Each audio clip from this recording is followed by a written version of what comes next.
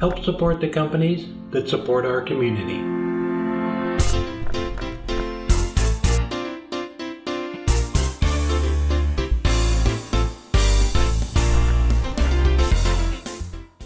Alright, I have 2 blocks of Bocote here. This is some more of that stuff I took out of the cabinet we got at the thrift store. So I'm going to make a yo-yo today out of these 2 blocks. So I did a yo-yo video 5-6 years ago, and Andrew just commented on it last week and asked me some questions, and I wasn't sure, and I went back and watched the video and I still wasn't sure. So we're going to make another one, and we're going to be sure this time. So I'm going to put them both in the chuck like that and drill a hole into it so we can get it mounted on the lathe. Alright, just clamped it down a little bit. So I'm going to use a 5/16 drill bit. And I have my depth marked on it right there. We don't want to pop through the other side. Turn the lathe speed down. And we're going to use the bottle stopper mandrel to mount this on the lathe. I watched the video I did years ago and I couldn't remember how I mounted it on the lathe. And I was kind of just thinking about it, and I figured, well, this would be a much easier way to do it. So we're going to do this. Both blocks are the same. These are 7/8 of an inch thick and 2 3/4 by 2 3/4. I'm going to bring them down to 2.5 for a final size. Just need to get this hole drilled first, and then we can use the bottle stopper mandrel to screw them right on.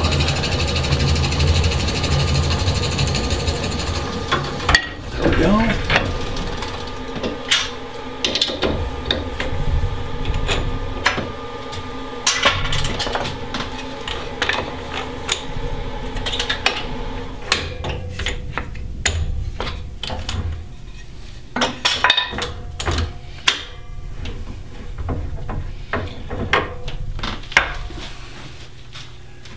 And then the mandrel goes right on, and it has a flute cut in the side of it, so you can thread it right on just like you would a bottle stopper blank, just like that.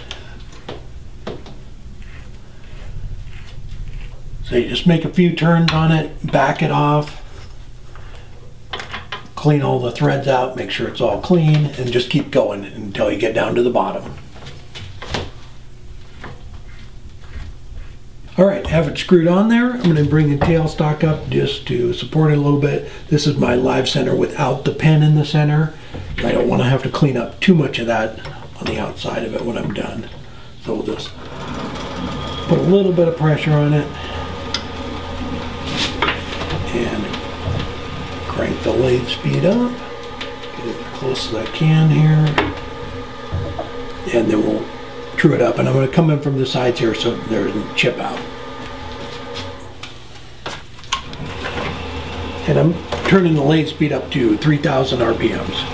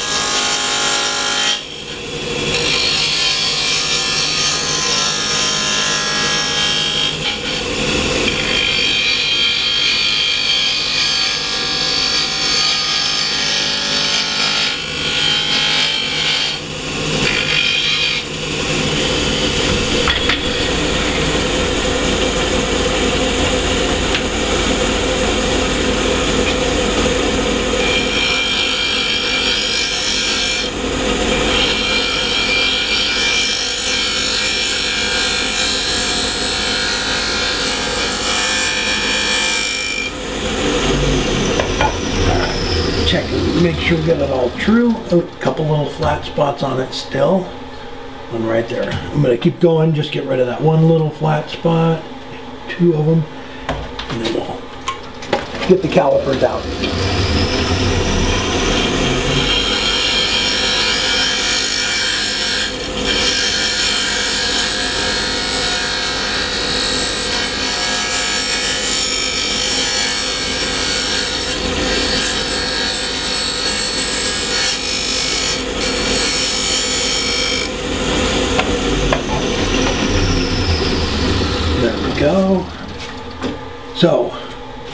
These both need to be the same size, same thickness, and the same diameter.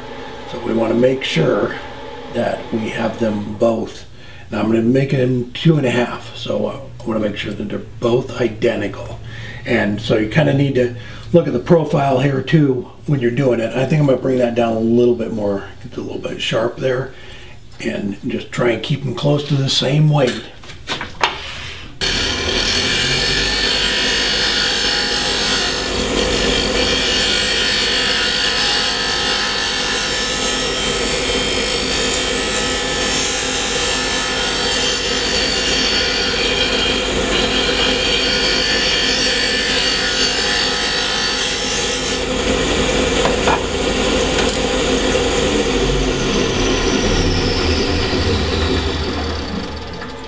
I have these set on 2.5 so that we can get in the same. So it's still a little bit big. I'm just going to keep working it down until we get there.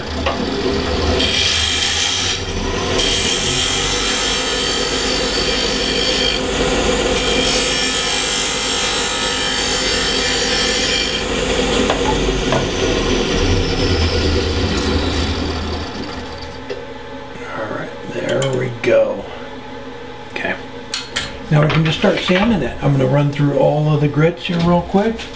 I'm going to start out with 120 and turn the lathe speed down. I'm going to turn the dust collector on too, but I'm just going to start working my way through. I'll put on the walnut oil here in just a second.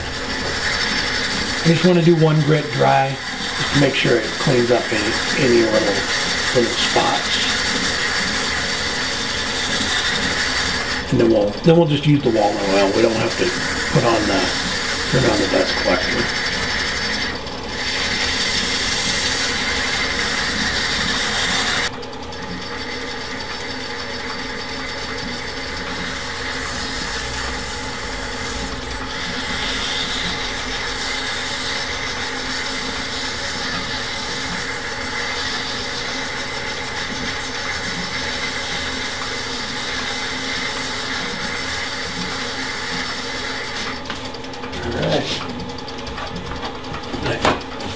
After each grit, just wipe it off and then move on to the next one.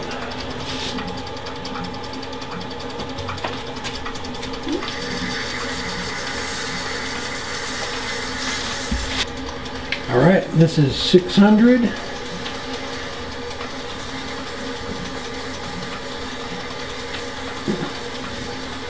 we go. Wipe off the slurry.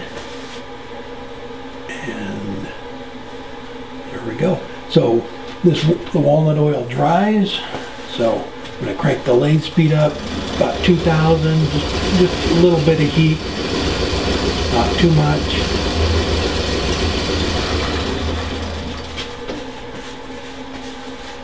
There we go. Yeah, just beautiful finish on it. I'm going to put some Pins Plus over the top of this though. Let me grab that real quick. All right, now I'm going to put the friction polish Pins Plus over it. Shake this thing up really well. Put a little bit on your shop rag. Work around with the lathe off for just a second.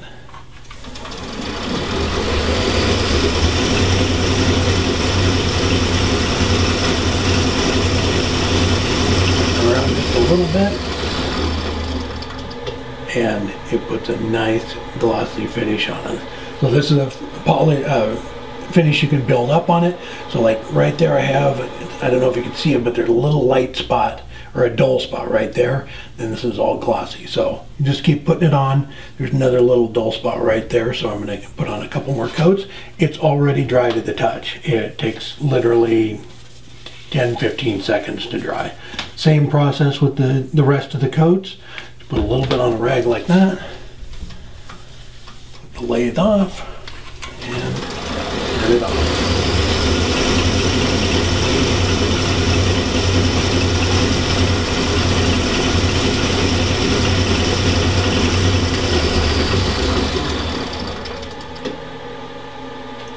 There we go.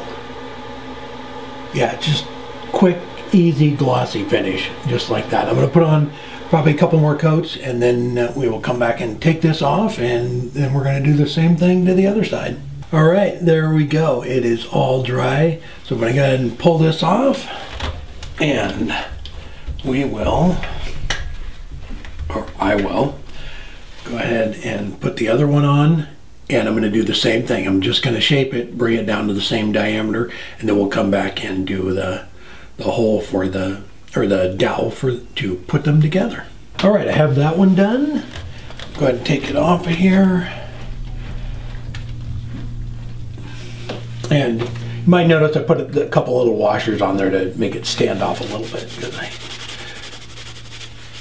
didn't need to thread it all the way down to the end. So there we go. There are 2 halves to it. Let me go ahead. So I have a little dowel here. So I'm just going to put a little bit of glue on it. And so the distance in the middle is 10 playing cards. So I did look that up on the video I made, and I looked it up. It was 8 years ago that I did it, not 5 or 6. And this isn't mustard. It's Type Bond 2. I'm just going to put a little bit on there. I don't need much. These are actually pretty tight. Just work it around like that. A little bit on this side.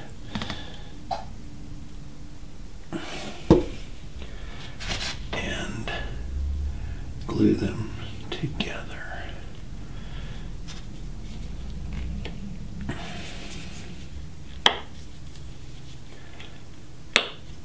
There we go. Make sure that is all just like that. All right, I'm just going to let that sit up, and I want to turn it so the grain is lined up on both sides. There we go. I'll let that set up for a little while, and then we'll come back. There we go. Again, it is out of Bocote. It's 2.5 inches in diameter, and it works. That's a plus. So I did one of these. I went and looked at the video again. It was 8 years ago the last time I did one. And in the video, when I had the halves on there, I didn't show how I mounted them on, and I'm sure it was like a bolt or something that I screwed them on with. But I never actually explained it in the video how I had the halves on. And so with using the mandrel like that, it works out perfect. You could screw it right on, screw them off, just like you're making, you know, bottle stopper or something. But it was a fun project. Andrew, I hope that helped. If you don't have a mandrel, you could just simply get a small bolt, like a 3/8/16 bolt, and cut that off and put that in your lathe too. That would work to do something like this. You just need a way to hold on the piece of wood while you're turning it, and just bring up the tailstock. If you're using just a regular bolt and don't have a way to tap it, I would definitely, you know, make sure the tailstock's up, but the mandrel works fantastic. All right, hope you enjoyed the video. If you are in the area, Northwest, we have the Oregon Symposium coming up here in a couple weeks. We hope to see you there. Robin and I will be there all weekend. We're getting ready, getting everything ready, getting the booth set up. So I hope to see you there. All right, take care. All right, there we go. It is all dry. So I'm gonna go ahead and pull this off. Okay, cut.